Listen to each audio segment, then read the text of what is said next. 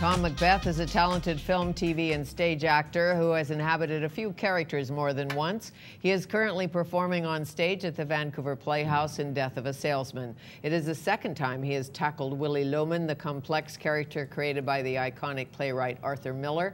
It is my pleasure to welcome Tom McBeath to Studio 4 to tell us more. Great to be here. Second time you've been Willie. The second time, yeah. I think it was probably about 5 years ago. We did it in Hamilton at the Aquarius Theatre, and I remember the review for it was Mr. McBeath joins the Great Willies. Oh, well. Which I thought was, gee, we better cut that one out. Perhaps we should. It's an Everest of a role, as they say. Yes. Do you remember the first time you read Death of a Salesman, not as an actor, as a kid, or did you? I was not interested in theater as a young man. I didn't get into it till my early 20s. Really? What did you want to be when you grew up? A firefighter? I had no idea what I wanted to be. Okay. So not till your 20s? Yeah. I had become a computer programmer. Oh. But I had well, that's helpful. Yeah, but I had no idea what I wanted to be. Really. So when you do a role for a second time, is it easier? Is it more difficult? Are you harder on yourself? Can you remember the lines? What? A few of them echo. A few of the lines echo. We had a short rehearsal period the first time we did it. John Cooper directed the first one and this one. And this one we had a nice long rehearsal, so we had a chance to really dig much deeper into it. Basically, we got it up on its feet and learned the lines in the first production. This one, we had a lot of time to talk, a lot of time to dig into it, a lot of time to try different things out. Sure. Who is Willie Loman to you? What's the message? I mean, we've probably, almost everyone I know has certainly seen this play or read this play. Who is Willie Loman to you? Well, for me, he's a very positive little man. Full of fears, of course, and as the fears start to choke him, he somehow shoots back up like a geyser, back into positive territory. Although he may be fooling himself, he's still moving forward, even as he runs out to finish his life. It's a positive thing for him. And his message to his sons?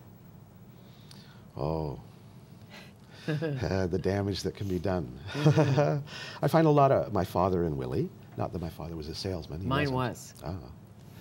But his own securities were visited on us, and I think Willie's insecurities are visited on his sons. On Biff and Happy. On both of them, yeah. And his wife Donna. His wife Linda, played by Donna. Donna plays Linda. Yeah, it was Linda, Biff, and Happy, and Willie. Yes. Okay, that's right. When you're dealing with a man who's way out there in the blue, riding on a smile and a shoe shine, and when they start not smiling back, that's an earthquake. Where does that fit in the play? Do you remember? Well, it's certainly the next-door neighbor's Charlie's point of view on how he views Willie. Yeah. And it is another point of view of who the man is. Can't get no respect. You can't get no respect. He has other points of view on Willie as well, though. Yes. Now, when you're actually doing this play, there seems to be some streaming of consciousness, putting it all together. How difficult a play is it for you to do or for the cast to do? There are some scenes that required a lot of rehearsal, lines that follow each other so quickly and sometimes not in a real logical sense, but there is a logical sense there. But finding that innate logical sense. The restaurant scene where he goes after his son. Yeah. When I was 21, I walked out.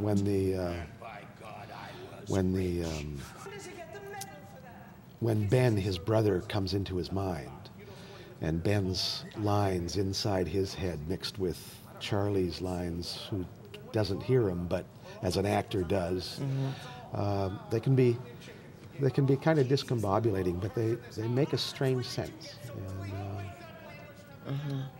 And, So when you do TV or film, How is it different for you I think it's mostly respect. as an actor? I think it's mostly respect that you get on the stage that you don't get in film and TV, unless you're one of the stars, and that's rarely happens. The live part?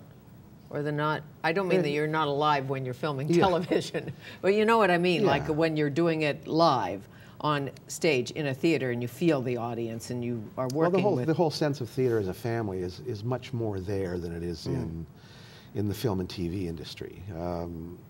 Long-running series, of course, like Stargate, you do become part of that family and you're welcomed in there, and you get a chance to bring your point of view into it from time to time. Stage, that is much more so. But if you're doing a feature film and you're part of the support cast, you are support cast. You're basically talking furniture, and you noticed. They don't want a lot from you. They want that much, and that's all they want. Can you watch what you do? Is it easy for you to watch a rerun of Stargate or watch yourself in a movie? I do watch them, and I cringe often. There's other times where I go, oh, I did that quite well. But often it's just cringe as much as... I'm sure. Well, I often wonder what it would be like if you were a Hollywood actor to sit in the King's Speech or something. You know, if you were in it.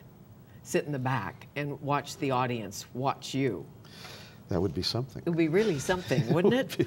My. The gypsy part of you, what's next? Where are you going? Do you know? No, I'm just hanging out for the film and TV, and it is hanging out. You get auditions, and get rejected, and go golfing. Of course you do. Is your golf good? No. No. No. But you're trying hard. You don't try hard, it's a head game. I've actually threatened to quit because it's just not improving. Well, it depends on the year, don't you know? Well, it may. I know, and the funny thing is you can stay away from golf for 2 years and go back, and you're better. What's that about? Maybe you relax. Maybe that's it, or no expectations. That's actually the way to do a play as well. No expectations. Is it? Yeah.